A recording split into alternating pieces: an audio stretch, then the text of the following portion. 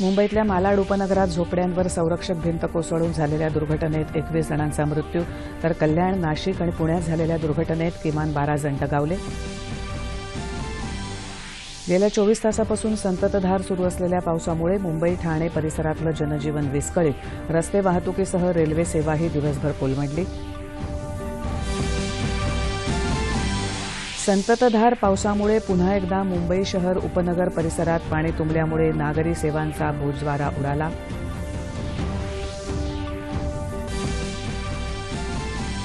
मुंबईत कोसळणाऱ्या मुसळधार पावसाचे तीव्र पडसाद विधिमंडळाच्या दोन्ही सभागृहात उमटले. मुंबई महापालिकेच्या पावसाळी उपाययोजनांवर विरोधी पक्षांचा घणाघात. मुंबईच्या दुरवस्थेसाठी महापालिकेतला सत्ताधारी पक्ष जबाबदार असल्याची विरोधी पक्षांची टीका. महापालिकेवर प्रशासक नेमण्याची केली मागणी. राज्यातले इतर मागासवर्ग, भटक्या, विमुक्त जाती जमाती तसंच विशेष मागास प्रवर्गातल्या युवकांसाठी नवीन स्वायत्त संस्था निर्माण करण्याची ओबीसी कल्याण मंत्री संजय कुटे यांची घोषणा. भारतीय वैद्यकीय परिषद सुधारणा विधेयक 2019 लोकसभेत मंजूर, तर केंद्रीय होमिओपॅथी सुधारणा विधेयक 2019 राज्यसभेत मंजूर. शेतकऱ्यांचं उत्पन्न दुप्पट करण्यासाठी तसंच कृषी क्षेत्रात अत्याधुनिक तंत्रज्ञानाचा उपयोग करण्यासाठी केंद्र सरकार प्रयत्नशील. कृषी मंत्री नरेंद्र सिंग तोमर. आणि सर्व खासदारांनी जनतेच्या हितासाठी सेवाभावी वृत्तीनं काम करावं तसंच संसदेत नित्यनेमानं उपस्थित राहावं. भाजपा संसदीय दलाच्या बैठकीत पंतप्रधान नरेंद्र मोदी यांचं आवाहन. नमस्कार. 9:30च्या बातमीपत्रात मी शिबानी जोशी आपलं स्वागत करते. आता पाहूया बातम्या विस्तारानं. राज्यात झालेल्या 4 वेगवेगळ्या दुर्घटनांमध्ये सुमारे 33 जणांचा मृत्यू झाला आहे. मुंबई उपनगरात मालाड इथे काल मध्यरात्री एका इमारतीची संरक्षक भिंत कोसळून झालेल्या दुर्घटनेत 21 जणांचा मृत्यू झाला, तर 75 जण जखमी झाले असून त्यापैकी 4 जणांची प्रकृती गंभीर आहे. जखमींना मुंबई उपनगरातल्या विविध रुग्णालयात उपचारासाठी दाखल करण्यात आलं आहे. मालाडमधल्या पिंपरीपाडा भागात असलेल्या झोपड्यांवर संरक्षक भिंत कोसळल्यानं ही दुर्घटना घडली. मदत आणि बचाव कार्यात राष्ट्रीय आपत्ती निवारण दलाचे जवान, पोलीस कर्मचारी, महापालिका अधिकारी आणि कर्मचारी यांनी दुर्घटनेत अडकलेल्यांना बाहेर काढून रुग्णालयात दाखल केलं. राज्यपाल चे विद्यासागर राव यांनी या दुर्घटनेत झालेल्या जीवितहानीबद्दल तीव्र दुःख व्यक्त केलं आहे. मुख्यमंत्री देवेंद्र फडणवीस यांनीही या घटनेबद्दल शोकसंवेदना व्यक्त केली आहे. आपण स्वतः या घटनेची संपूर्ण माहिती घेतली असून महापालिका मुख्यालयातल्या नियंत्रण कक्षाला भेट देऊन मुंबईची सर्व परिस्थिती जाणून घेतल्याचं त्यांनी सांगितलं. दरम्यान मुख्यमंत्र्यांनी कांदिवली इथल्या शताब्दी रुग्णालयाला भेट देऊन जखमींची विचारपूस केली. तसंच मृतांच्या कुटुंबियांना राज्य सरकारच्या वतीनं 5 लाख रुपये सानुग्रह अनुदानाची घोषणा मुख्यमंत्र्यांनी केली. 3-4 दिवसात महिन्याभराचा पाऊस हा आपल्याला पडताना या ठिकाणी दिसतोय. त्यामुळे या परिस्थितीचा देखील सामना करण्याकरता आता महापालिकेच्या अधिकाऱ्यांची देखील माझी चर्चा झाली. खरं म्हणजे महापालिकेचे अधिकारी असतील किंवा पोलीस विभाग असेल रात्रभर कार्यरत होतं. पोलिसांना काल जवळजवळ 1600-1700 ट्विट्स आले आणि त्या सगळ्या ठिकाणी रेस्क्यू ऑपरेशन्स केले. महापालिकेचे लोकांनी रात्रभर जे रेस्क्यू ऑपरेशन्स आहेत ते देखील त्या ठिकाणी केले जात होते. आणि आताही सगळं हाय अलर्टवर सगळी महानगरपालिका आणि पोलीस विभागही या ठिकाणी आहे. कल्याणमध्ये ही भिंत कोसळून 3 जणांचा मृत्यू झाला. नाशिक इथेही बांधकाम सुरू असलेल्या इमारतीचा जलकुंभ कोसळून झालेल्या दुर्घटनेत 3 जण ठार झाले. पुण्यातही आंबेगाव इथे भिंत कोसळल्यानं 6 जण मृत्युमुखी पडले. मुख्यमंत्री देवेंद्र फडणवीस यांनी या दुर्घटनांबाबत दुःख व्यक्त केलं आहे. गेल्या 24 तासात जोरदार कोसळलेल्या पावसामुळे मुंबईत ठिकठिकाणी पाणी साचलं. त्यामुळे रस्ते वाहतुकीसह मुंबईची जीवनवाहिनी असणाऱ्या 3ही उपनगरीय रेल्वे सेवा विस्कळीत झाल्या होत्या. राज्य सरकारनं तसंच मुंबई शहर आणि उपनगर जिल्हाधिकाऱ्यांनी शासकीय सुट्टी जाहीर केली. तसंच शाळा महाविद्यालयांना सुट्टी जाहीर केल्यानं वाहतूक सेवेवर तितकासा ताण पडला नाही. मात्र नेहमीप्रमाणेच सायन, दादर, हिंदमाता, कलानगर या भागात पाणी साचल्यामुळे जनजीवन विस्कळीत झालं होतं. मुंबई उपनगरात कुर्ला इथे क्रांतीनगर भागात मोठ्या प्रमाणावर पाणी साचल्यानं खबरदारीचा उपाय म्हणून एनडीआरएफच्या जवानांनी सुमारे 1000 नागरिकांना सुरक्षित स्थळी हलवलं आहे. गेल्या 2 दिवसात झालेल्या पावसानं 10 वर्षातला उच्चांक गाठला आहे. गेल्या 2 दिवसात 540 मिलीमीटर पावसाची विक्रमी नोंद झाली। पावसामुळे हवाई सेवेवरही परिणाम झाला आहे। स्पाइस जेट कंपनीचं एक विमान धावपट्टीवरून घसरल्यामुळे मुंबई विमानतळाहून उड्डाण करणारी 52 विमानं आज रद्द करण्यात आली असून 55 विमानांचे मार्ग बदलण्यात आले। लांब पल्ल्याच्या अनेक रेल्वेगाड्या रद्द करण्यात आल्या। मुंबईच्या दिशेनं येणाऱ्या मेल आणि एक्सप्रेस गाड्या मनमाड आणि इगतपुरी स्थानकापर्यंतच येऊ शकल्या। त्याचप्रमाणे मुंबई पुणे रेल्वे सेवाही विस्कळीत झाली होती। दुपारनंतर पश्चिम, मध्य आणि हार्बर मार्गावर रेल्वे वाहतूक धीम्या गतीनं सुरू होती। आपण जनतेपासून दुरावलो आहोत याचं भान विरोधी पक्षांनी न ठेवल्यानं त्यांचा पराभव झाला। मात्र त्याऐवजी इलेक्ट्रॉनिक मतदान यंत्र ईव्हीएमलाच दोष देणं सुरू केलं अशी टीका मुख्यमंत्री देवेंद्र फडणवीस यांनी आज विधानसभेत केली। अंतिम आठवडा प्रस्तावाला ते उत्तर देत होते। मतदार याद्या सुधारण्यासाठी त्या आधार कार्डाला संलग्न करण्यासाठी आपण निवडणूक आयोगाकडे पाठपुरावा करू असं ते म्हणाले। राज्याचा मुख्यमंत्री म्हणून पक्षानं दिलेली जबाबदारी सर्वांना सोबत घेऊन आपण पूर्ण करण्याचा प्रयत्न केला। तसंच राज्यातल्या 12 कोटी जनतेला न्याय देण्याचा प्रयत्न केल्याचं मुख्यमंत्र्यांनी सांगितलं। तसंच सभागृहातल्या सर्व सदस्यांचे त्यांनी आभार मानले। मुंबई आणि परिसरात मुसळधार पावसामुळे निर्माण झालेल्या परिस्थितीबाबत मुख्यमंत्री देवेंद्र फडणवीस यांनी आज विधिमंडळाच्या दोन्ही सभागृहात निवेदन दिलं। मुंबई उपनगरात मालाड इथे झालेल्या दुर्घटनेत मृत्युमुखी पडलेल्या नागरिकांसाठी मुख्यमंत्र्यांनी सभागृहाच्या वतीनं शोकसंवेदना व्यक्त केल्या।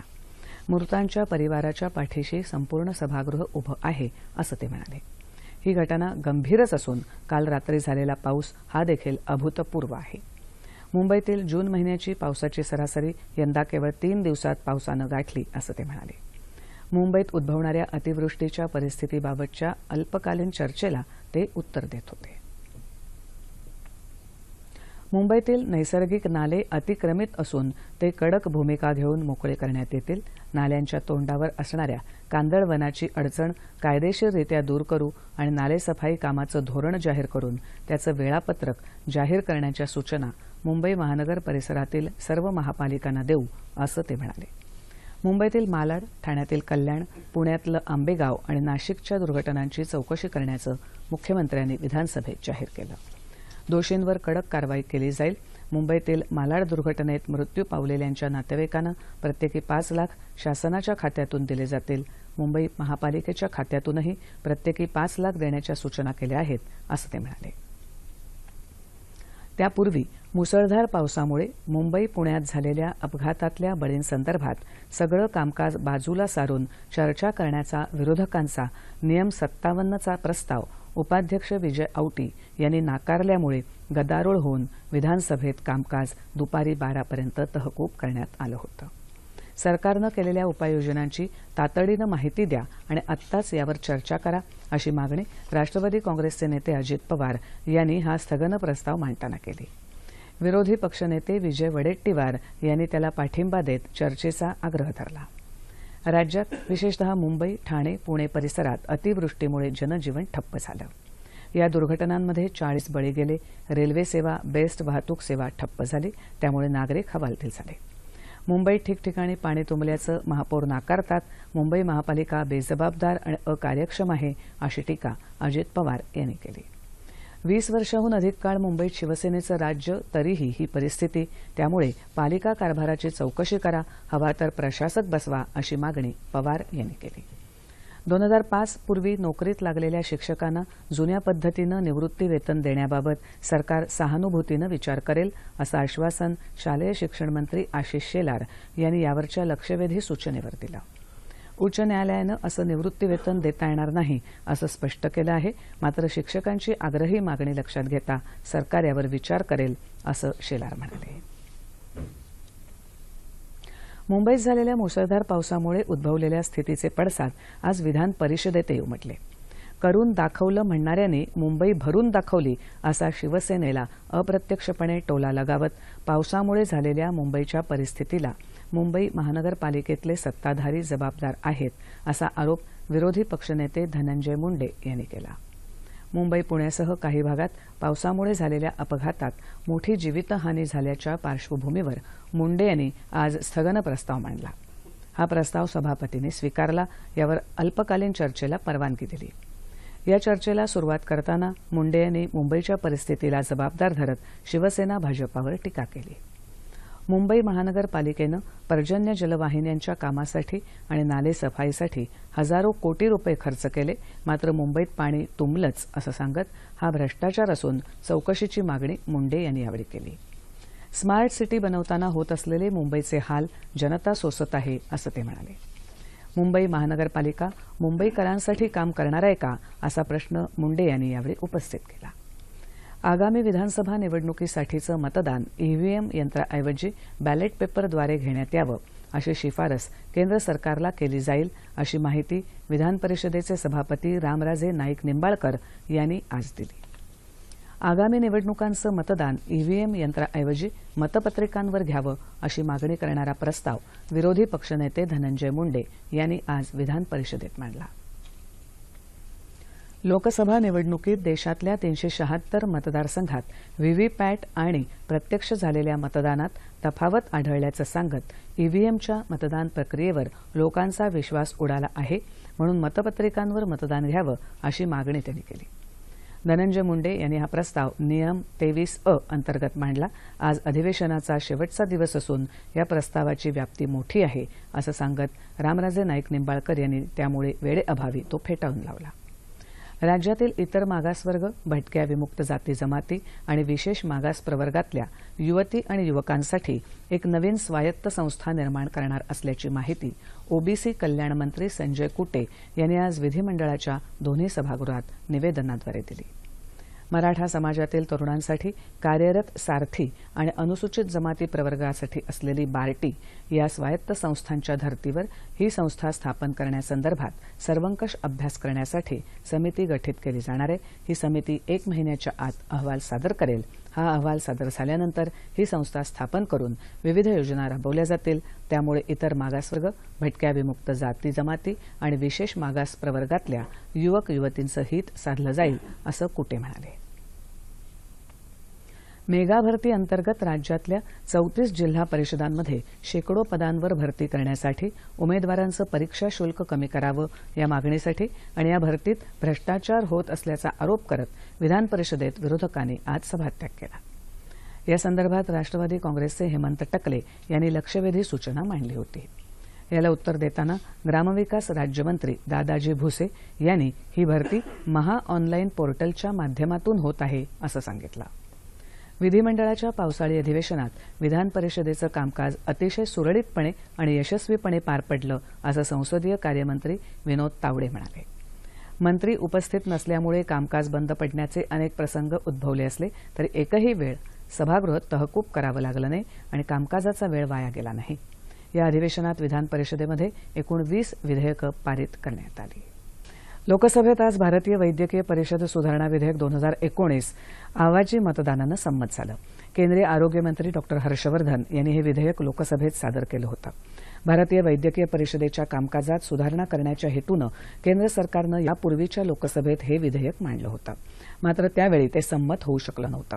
वैद्यकीय परिषदेच्या प्रशासनात पारदर्शकता आणि उत्तरदायित्व आणण्यासाठी हे सुधारणा विधेयक संमत होणं आवश्यक होतं, असं डॉ हर्षवर्धन म्हणाले.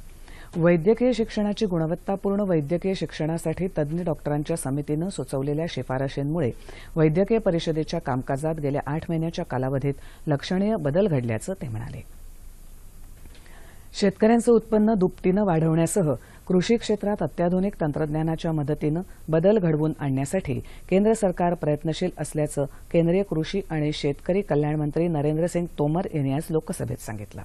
या संदर्भात स्थापन केलेल्या आंतरमंत्री समितीच्या शिफारसींच्या अंमलबजावणीकरता सरकारनं उच्चाधिकार प्राप्त मंडळ स्थापन केल्याचं ते म्हणाले. या संदर्भात वायएसआर काँग्रेसचे के रघु रामकृष्ण राजू यांनी प्रश्न विचारला होता. ऊस उत्पादक शेतकऱ्यांची देयकं थकवणाऱ्या कारखान्यांवर कारवाईचे पूर्ण अधिकार राज्य सरकारांना दिले असल्याचं अन्न आणि सार्वजनिक वितरण तसंच ग्राहक कल्याण मंत्री रामविलास पासवान यांनी आज लोकसभेत प्रश्नोत्तराच्या तासात सांगितलं. राज्यसभेत आज होमिओपॅथी केंद्रीय परिषद सुधारणा विधेयक 2019 संमत झालं. केंद्र सरकार लवकरच नवी दिल्लीत राष्ट्रीय होमिओपॅथी संशोधन संस्था स्थापन करणार असल्याचं केंद्रीय आयुष मंत्री श्रीपाद नाईक यांनी सांगितलं. याशिवाय भविष्यात प्रत्येक जिल्ह्यात एक आयुष रुग्णालय निर्माण केलं जाईल असंही ते म्हणाले. ट्विटर आणि फेसबुक सारख्या समाज माध्यमांवरून पसरवणाऱ्या खोट्या बातम्या आणि आक्षेपार्ह भाषा नियंत्रित करायला कायदा करण्याची मागणी आज राज्यसभेत काँग्रेस नेते दिग्विजय सिंग यांनी शून्य प्रहरात केली. अशा प्रकारच्या खोट्या बातम्यांमुळे जातीय दंगली आणि समाज विभाजनाचा धोका निर्माण होतो. यासाठी सार्वमताची गरज आहे, नाहीतर विचार स्वातंत्र्यावर बंधन आणण्याचा आरोप होऊ शकतो, असं सभापती एम व्यंकय्या नायडू यांनी सांगितलं.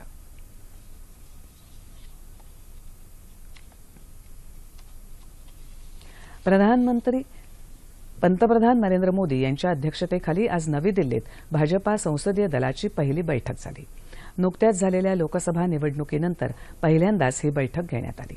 सर्व खासदारांनी जनतेच्या हितासाठी सेवाभावी वृत्तीनं काम करावं, संसदेत नित्यनेमानं उपस्थित राहावं आणि सरकारच्या सर्व योजनांचा लाभ आणि माहिती नागरिकांपर्यंत पोहोचवावी असं आवाहन पंतप्रधानांनी यावेळी केलं. संसद हे एक विद्यापीठ असून इथल्या सदस्यांना शिकण्याची मोठी संधी मिळते असं सांगत सरकारची कामगिरी सामान्य जनतेपर्यंत पोचायला हवी आणि सर्व खासदारांनी अर्थसंकल्पाची माहिती आपापल्या मतदारसंघात करून द्यावी असंही पंतप्रधान म्हणाले. भाजपा सदस्यत्व मोहीम सर्वसमावेशक असावी आणि सर्वांना यात सहभागी होता यावं यावर पंतप्रधानांनी भर दिला. या बैठकीला गृहमंत्री अमित शहा, संरक्षण मंत्री राजनाथ सिंग, भाजपाचे कार्याध्यक्ष जे.पी. नड्डा आणि इतर नेते उपस्थित होते. येत्या 6 तारखेला श्यामाप्रसाद मुखर्जी यांच्या जयंतीदिनी वाराणसीतून भाजपा सदस्यत्व मोहिमेची सुरुवात होणार आहे. आणि आता क्रिकेट. इंग्लंडमध्ये सुरू असलेल्या आयसीसी विश्वचषक क्रिकेट स्पर्धेत भारत आणि बांगलादेश यांच्यात सामना सुरू आहे.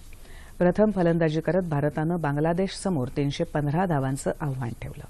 त्या आव्हानाचा पाठलाग करताना बांगलादेशचे फलंदाज संथ गतीनं खेळत आहेत. शेवटचं वृत्त हाती आलं तेव्हा बांगलादेशच्या 6 बाद 187 धावा झाल्या होत्या. बांगलादेशचा सलामीचा फलंदाज तमीम इक्बालनं 22, सौम्य सरकारनं 33 धावांची खेळी केली. शमीनं तमीम इक्बालला त्रिफळाचीत केलं. हार्दिकनं पहिल्याच चेंडूवर सौम्याला माघारी धाडलं, तर मुशफिकुर रहीम 24 धावा काढून झेलबाद झाला. हुसेन 3 धावा करून तंबूत परतला आहे. गेल्या 2 दिवसांपासून राज्यातल्या विविध भागात पावसाच्या जोरदार सरी बरसत आहेत. त्यामुळे ग्रामीण भागात शेतीच्या कामांना वेग आला असून ठिकठिकाणी भात लागवडीला सुरुवात झाली आहे. अकोला जिल्ह्यात हातरन परिसरात नदी नाले तुडुंब भरल्यामुळे नुकत्याच पेरणी केलेल्या शेतामध्ये पाणी साचल्यामुळे मोठ्या प्रमाणात शेतकऱ्यांचं नुकसान झालं आहे. विदर्भातल्या वाशिम, बुलडाणा, अमरावती जिल्ह्यातही संध्याकाळपासून पावसाची रिपरिप सुरूच आहे. मराठवाड्यातल्या जालना जिल्ह्यातही रिमझिम पावसाच्या सरी बरसत आहेत, तर कोकणातल्या रत्नागिरी, सिंधुदुर्ग जिल्ह्यातही दुपारनंतर पावसाचा जोर वाढला आहे. पालघर आणि पुण्यात जोरदार ते अतिजोरदार पाऊस पडण्याचा अंदाज हवामान खात्यानं वर्तवला आहे. विदर्भात तुरळक ठिकाणी अतिवृष्टी होण्याची शक्यता, कोकणात काही ठिकाणी जोरदार तर मध्य महाराष्ट्र आणि मराठवाड्यात तुरळक ठिकाणी अतिजोरदार पाऊस पडण्याचा इशारा हवामान विभागानं दिला आहे. आणि आता ठळक बातम्या पुन्हा एकदा.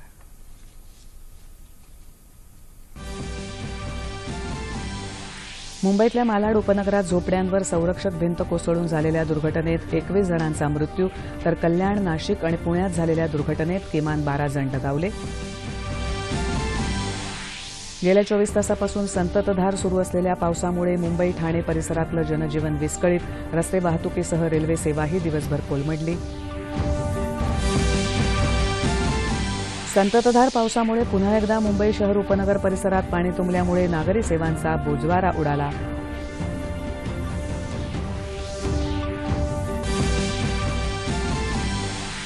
मुंबईत कोसळणाऱ्या मुसळधार पावसाचे तीव्र पडसाद विधिमंडळाच्या दोन्ही सभागृहात उमटले. मुंबई महापालिकेच्या पावसाळी उपाययोजनांवर विरोधी पक्षांचा घणाघात. मुंबईच्या दुरवस्थेसाठी महापालिकेतला सत्ताधारी पक्ष जबाबदार असल्याची विरोधी पक्षांची टीका. महापालिकेवर प्रशासक नेमण्याची केली मागणी. राज्यातल्या इतर मागासवर्ग, भटक्या विमुक्त जाती जमाती तसंच विशेष मागास प्रवर्गातल्या युवकांसाठी नवीन स्वायत्त संस्था निर्माण करण्याची ओबीसी कल्याण मंत्री संजय कुटे यांची घोषणा. भारतीय वैद्यकीय परिषद सुधारणा विधेयक 2019 लोकसभेत मंजूर, तर केंद्रीय होमिओपॅथी सुधारणा विधेयक 2019 राज्यसभेत मंजूर. शेतकऱ्यांचं उत्पन्न दुप्पट करण्यासाठी तसंच कृषी क्षेत्रात अत्याधुनिक तंत्रज्ञानाचा उपयोग करण्यासाठी केंद्र सरकार प्रयत्नशील, कृषी मंत्री नरेंद्र सिंग तोमर. आणि आणि सर्व खासदारांनी जनतेच्या हितासाठी सेवाभावी वृत्तीनं काम करावं तसंच संसदेत नित्यनेमानं उपस्थित राहावं. भाजपा संसदीय दलाच्या बैठकीत पंतप्रधान नरेंद्र मोदी यांचं आवाहन. याबरोबरच हे बातमीपत्र संपलं. पुन्हा भेटूया उद्या सकाळी 8:45 वाजता सह्याद्री वाहिनीवर. नमस्कार.